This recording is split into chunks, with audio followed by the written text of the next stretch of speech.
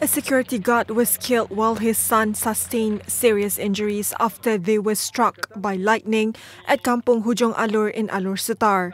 The deceased, Norhafizan Salleh, was riding his motorcycle after his Friday prayer. Masa saya sampai, saya tengok mayat dah terbaring.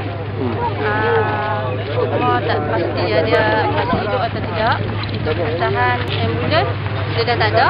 Teruk yang paling teruk di bahagian mana yang kamu nampak? Nampak semua badan hitam. Kaki mungkin dia jatuh kena motor kan. Dia punya baju semua macam mana? Baju semua koyak, terbakar semua. Terbakar. Pukul berapa berlaku? 2:30 petang. Macam mana Kak boleh tahu isi kejadian ini berlaku? Jiran bagi tahu. Jiran bagi tahu. Balik solat Jumaat.